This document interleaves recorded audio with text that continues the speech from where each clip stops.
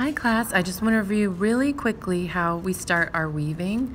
After you've warped your loom, you kind of start with that string out to your right hand side and then go under and over the strings as you turn the plate.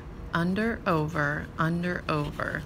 Notice I'm doing that out towards the outside of the plate where there's lots of room for my hands to work. There's lots of room for the string to tuck under and over.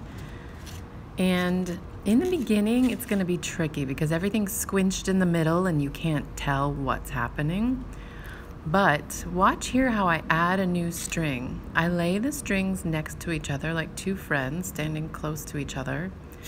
And then I loop the strings around themselves, make a loop.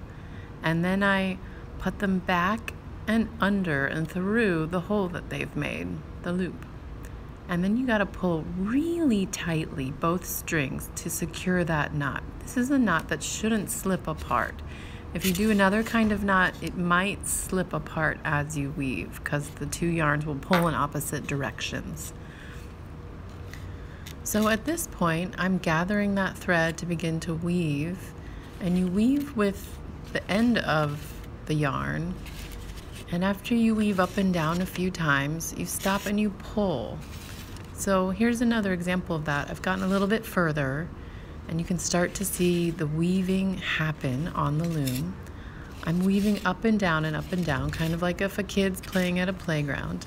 And then I stop and take a moment and check in. Is it time to pull my weaving together? And then continue on. So here I am up and down, about 4 or 5 times. And then I stop and look at the actual weaving taking place and pull it into position. This way you don't leave any big loose loops of yarn while you're weaving. And this is definitely the part of weaving that gets fun and relaxing.